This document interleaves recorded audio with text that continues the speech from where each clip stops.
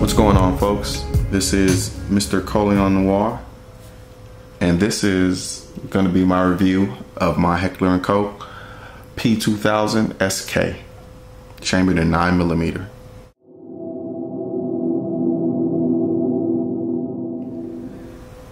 I bought this gun because I was looking for a dedicated 9mm handgun. I wanted a dedicated 9mm handgun because in the event that everything just kind of went crazy and things got chaotic where I was, I knew that in any event, if I couldn't find one round, I knew I could get my hands on the 9mm round. I do have a PM9, which is my carry 9mm round handgun, but I wanted something a little more dedicated and something not so small but not too big. I'm not too big for full-size handguns, so I tend to stay in the compact to subcompact range. And this was my alternative to the Glock 26, my Heckler & Co. P2000SK. Y'all guys are gonna learn that I actually really like saying the name. It's really long. For some reason, I find every opportunity to say it. So y'all are gonna have to bear with me on that. So let's get on to the review.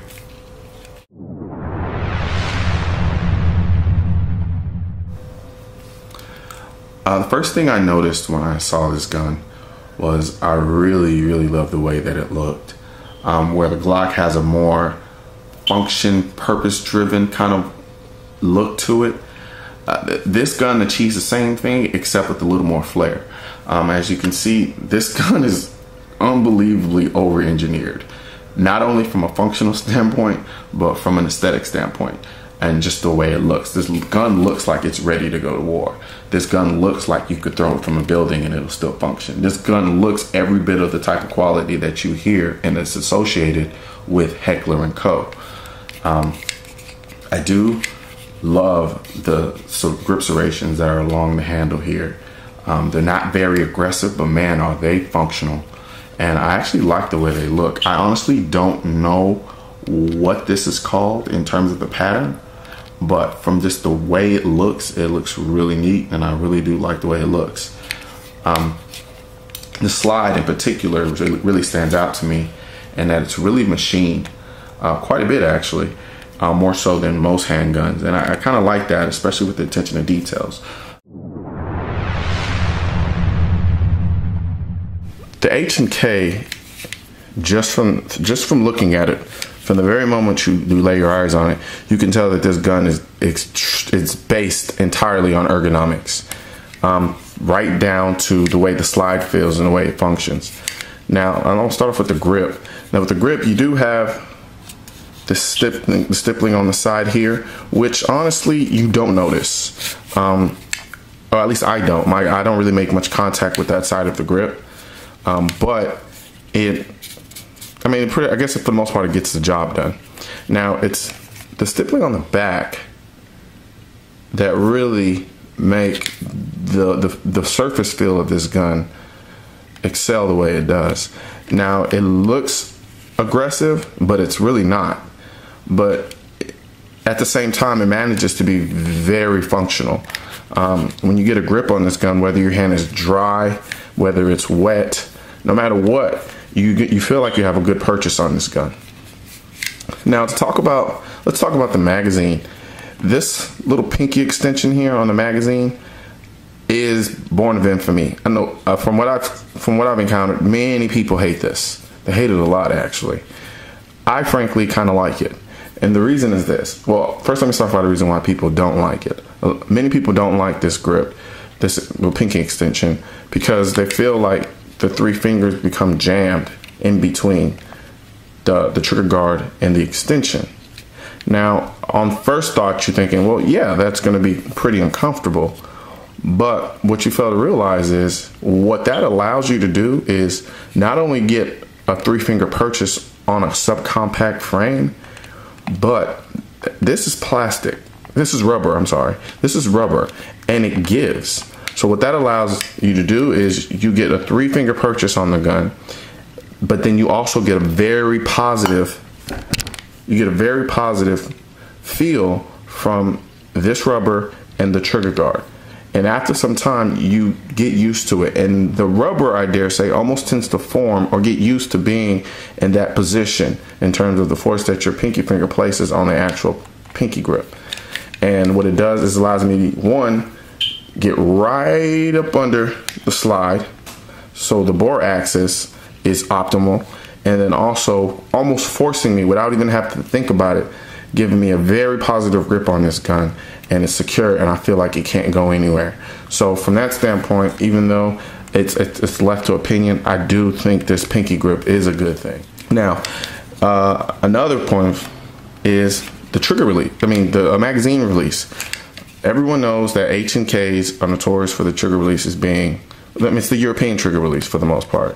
And instead of having a push button, you have a release button on the side here by the trigger guard that you press down and it drops the magazine. I really don't have an opinion as far as how I feel about that.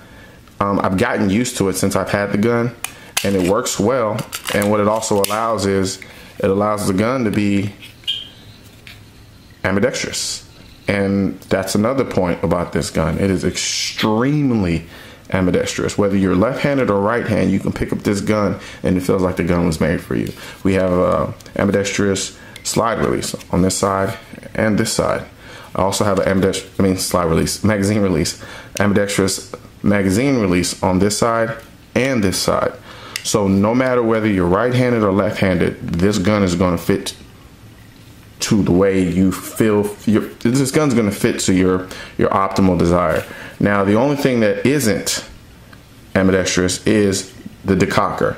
The decocker is on the back of the gun on the left-hand side.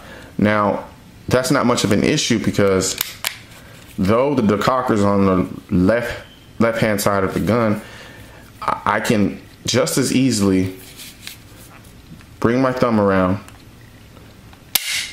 and decock it with my left hand. That's not an issue. As we all know, H&Ks are not cheap. And there are some people out there who wonder, what is the big deal? Why the $300, $400 premium on a gun that pretty much does the exact same thing as any other gun in its class or below its class? And to be honest with you, you really can't determine that just by looking at the gun, nor reading stats about the gun on the internet. You honestly really just have to manipulate the gun. You have to handle it. You have to feel it. You have to work. You have to work the slide. Release. You have to work the magazine release. And as soon as you do that, you'll understand that the fit and finish and quality of this gun is exceptional.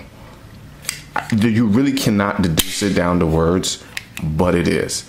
And what it allows for almost a euphoric kind of, well, I don't want to go that far, but basically you can feel it. You can feel the quality of this gun when you work, especially with the slide. My God, the slide functions, it's very mechanical, but at the same time very smooth. So when I honestly like to sit sometimes, load up the magazine, which I'm not going to do here now, and work the slide through the entire magazine just to see how effortless this gun spits the rounds out and how smooth the slide works back and forth. It's just like a well-tuned machine. And honestly, I've yet to see anything that can mimic how easily this gun cycles. It's just beautiful, as a matter of fact.